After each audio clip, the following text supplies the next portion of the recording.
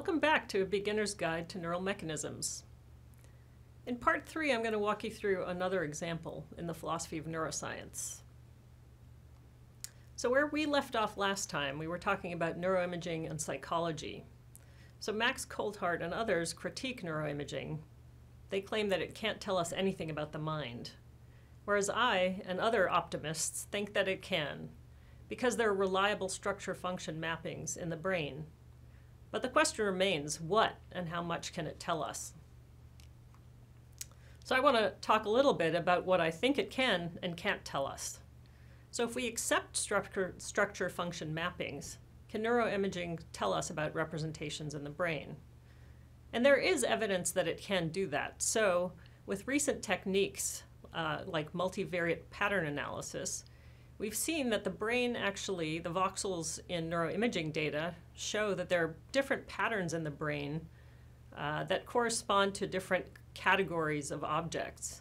So for instance, if you look at a face, your brain is going to show one pattern of activity. If you look at a house, other areas of the brain will be activated in a different pattern. Chairs, the same thing, shoes, the same thing. So each of these classes of objects has a distinguishable pattern of activity in the brain, a kind of fingerprint. And if you do pattern recognition using classifiers or machine learning, you can decode from brain activity to figure out what object is likely being viewed. But can this actually tell us something about representations in the brain? So what are representations? Philosophers have struggled with this problem. And if you want to get representations that actually have causal import, they're going to have to be some sort of physical structure with causal properties. So that would be what philosophers call the vehicles of the content. And those vehicles have to stand in for something else, namely the content itself. So there's a distinction between vehicle and content, where the content is the semantics of the representation. Then there's going to be a parallel between the formal, or in this case the physical properties of these representations and their semantics that make possible intelligent behavior. So how is it that brain activity can lead to intelligent behavior? It's that different kinds of brain activity stand for different things in the world, and manipulation of those physical structures leads to changes in the semantic structure. So other desiderata for representations have been identified. So first of all, in order to identify a representation, it should have a certain function. So representations should be part of a system of representation that has a function for the organism. Representations then have to be used or consumed or interpreted by the system in such a way that they have an impact on the behavior of the system. They must play some role in explaining intelligent behavior. And then naturalistic philosophers obviously want the content to be naturalizable, and having a handle on misrepresentation is another reason to think that you do have a handle on representation. So I'm going to tell you a little bit about a novel neuroscientific technique called representational similarity analysis, or RSA. So RSA is a model-based technique of analysis for fMRI data. And it's essentially a method for calculating the similarity between different kinds of representational geometries. That is, in a system of representation, there's going to be some kind of structure that governs that system. And what you're looking for are relationships between different kinds of representational geometries. So rather than the standard way in which people use decoding methods for understanding the semantics of neural activity, RSA compares the pattern of activity to that of some kind of structured model that's either empirically or theoretically derived. So if you look at the right side of the screen, you'll see, for instance, two different stimuli that somebody might look at, one a hand and one an umbrella. Looking at that is going to create a pattern of brain activity distinct for each of those stimuli. So you see, just to the right of that, two different patterns of brain activity. You're seeing 3D representations of voxel activity levels. And what you can do is then compute the dissimilarity between those patterns and populate a similarity matrix where things that are closely related are colored in one color, and things that are more distantly related are colored in another color. And by looking at relationships between the dissimilarity matrices that are produced from fMRI and different kinds of models, either based on, for instance, dissimilarity judgments in behavior, the stimulus description, for instance, a pixel-based encoding of the objects when you look at it on a screen, or various computational models that you might have for how different object identities are encoded, you can make hypotheses about the kinds of representations that are housed in that part of the brain.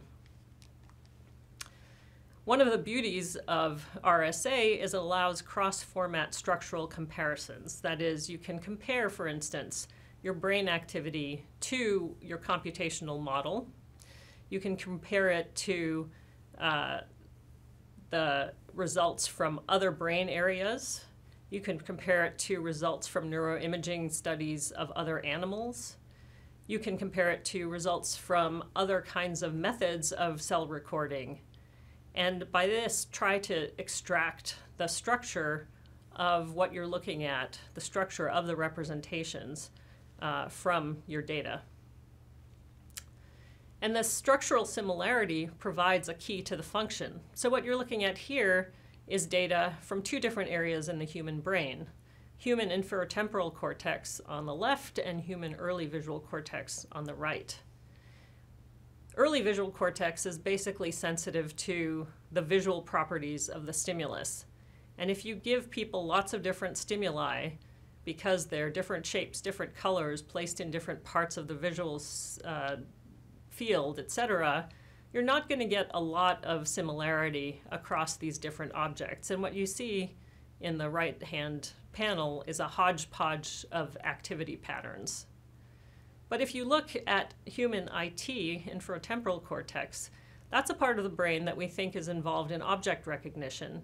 And what you can see is that the similarity, in particular among faces, is extremely high. And the similarity between human faces and animal faces is also pretty high.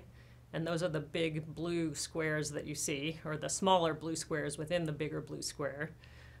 This bigger blue square corresponds to animate stimuli.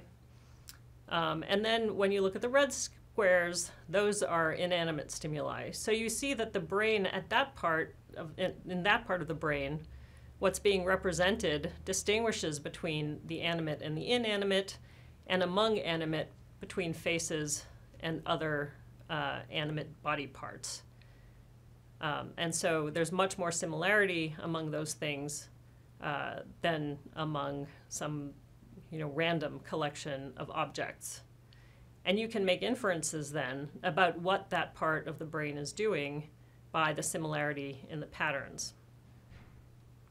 So while I think RSA gives us reason to think we have some access to neural representations, I don't think it gives us direct access to neural representations. Primarily because, as I noted before, philosophers have made a distinction between the vehicle and the content. And if you look at fMRI, you must realize that the data that we have is in terms of voxels, that is, volumetric pixels in the brain, which are imposed upon the brain by the experimental technique. Every voxel in fMRI measures something on the order of cubic 3 by 3 cubic millimeters of brain tissue and averages the activity across that brain tissue. But these are really only abstractions from the true neural vehicles. The true neural vehicles are going to be the neurons in that tissue or collections of neurons, and they don't necessarily reside in those voxels in a straightforward way. So the fMRI vehicles that we're looking at are only abstractions from the true neural vehicles carrying the neural representations. And moreover, they don't have causal powers. It's not that a voxel in fMRI causes something else, but rather it's the neurons within the voxels that have the causal powers. So therefore, I think fMRI gives us only proxy vehicles. Our notion of content is really provisional as well, because it comes from an isomorphism with the content of our models. So the content that we can ascribe is really only as good as our model content. In addition, understanding content will involve paying attention to the kinds of readout mechanisms or probes that we can devise. And unless we know that information is consumed by the downstream processes, it could very well be epiphenomenal to behavior and not really part of the representation driving intelligent behavior at all. So those are reasons to be cautious about inferring content from RSA.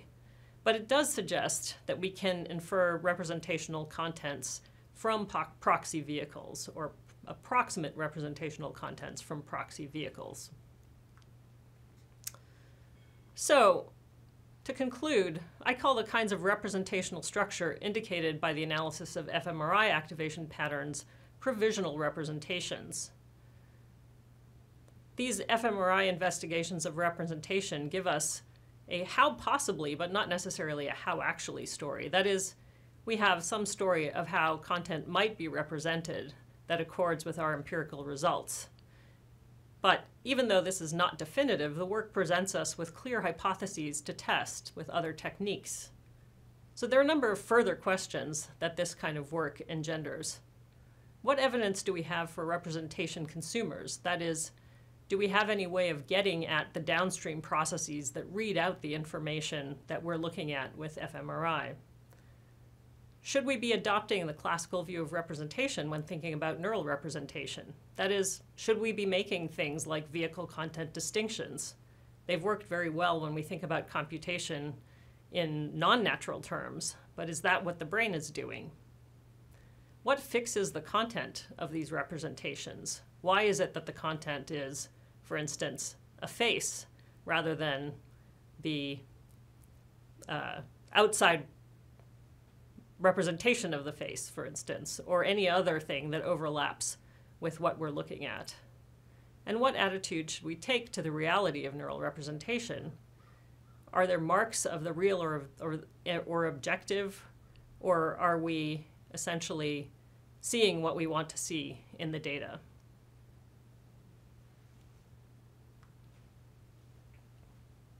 That's the end of part 3.